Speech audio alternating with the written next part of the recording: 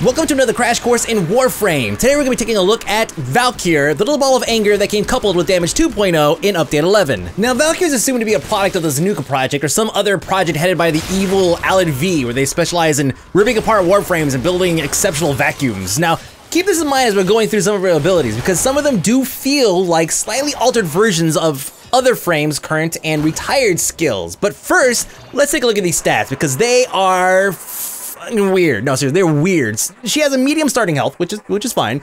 She has 100 starting energy, maxing at 150 when needing 30, which is kind of okay considering her spammy skills are cheap. But then we see the lowest shield count in the game of 50, coupled with the highest armor available at 200. But even with a steel fiber mod and the changes to the way armor functions in Update 11, that 400 potential armor comboed with no skills that regenerate health still make her feel really squishy. But that's okay, because if you're in a bind, Ripline will save you.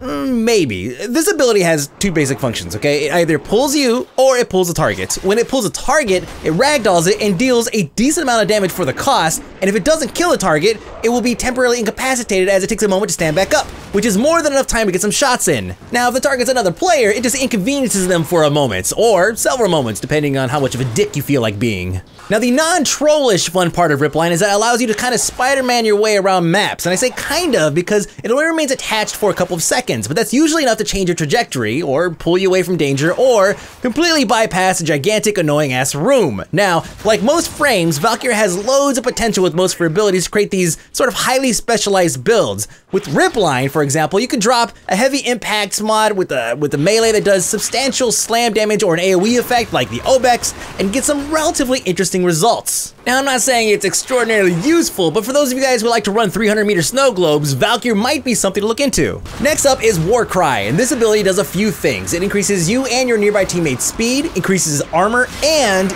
decreases the overall speed of nearby enemies. Now, the speed increase to the Tenno is somewhat noticeable, but coupled with the speed decrease to surrounding enemies is actually what makes it feel like a skill. Now, on the armor side, the increase really doesn't benefit anyone that isn't Valkyr, and to a lesser extent, Frost or Rhino. It just doesn't feel like she is that much more durable, and she wasn't that durable to begin with. Now, the problem with this ability is that a group of enemies anywhere but in the highest tier of play is going to be instantly annihilated by any number of your teammates' skills, or just, you know, the expected bullet spread you get from having a team of people that are actually doing something.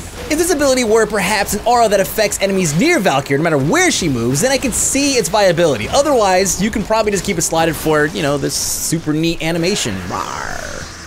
Paralysis is a mixed bag amongst the community, but still fairly interesting due to its ability to synergize with a slew of other skills and mods, and it's spammable.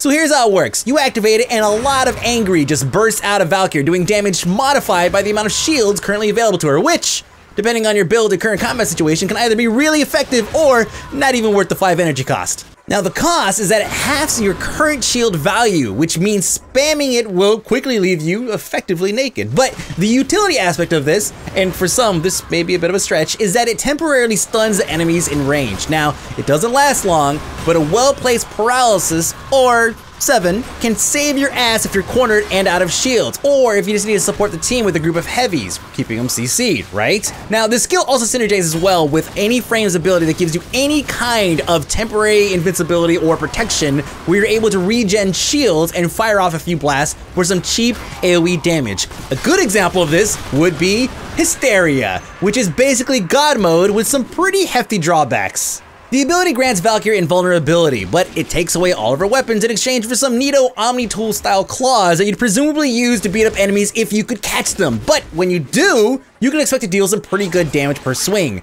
Really handy with Infested, yet you're still susceptible to energy draining Ancients. But that's okay, because you can still pick up energy orbs while the effect is active, allowing you to recast it over and over again. And since your shields can charge during this effect because you're not taking any damage, right? You can cast Paralysis as often as you'd like as well. Now, when the effect wears off, you might take a little bit of damage, which is honestly hardly noticeable unless you've somehow managed to come out of it with no shields thanks to, you know, Paralysis spam.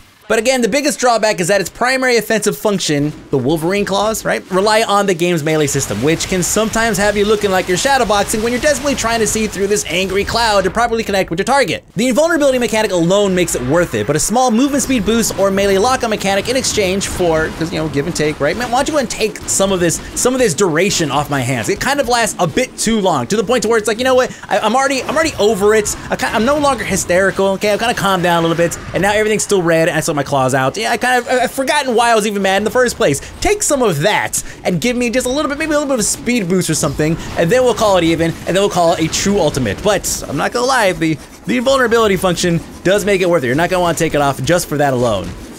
Valkyr starts out clumsy and difficult to manage due to low shields and poor skill synergy, but once you get her potatoed and beyond, it becomes an incredibly malleable soldier. Hysteria and grapple, rip line is easily a must-have skill in any build regardless of content, with their biggest flaw being the weak base shield strength, and that will need to be compensated for in higher level content. And this, coupled with the bonuses gained from several different mods, means that you'll be setting aside a number of slots and may even need to resort to formatting ability slot in order to maintain shield strength, health, durability, right, and functionality, and still keep that fun factor in these highly sensitive and tactical environments. Valkyr is the perfect poster girl for the campaign to get DE to create a system allowing the combining of mod mechanics by players to create the ultimate build. And I say this not because she would benefit the most, but because, like some of the players, everything she wants and does is expressed by yelling, screaming, and aimlessly punching thin air.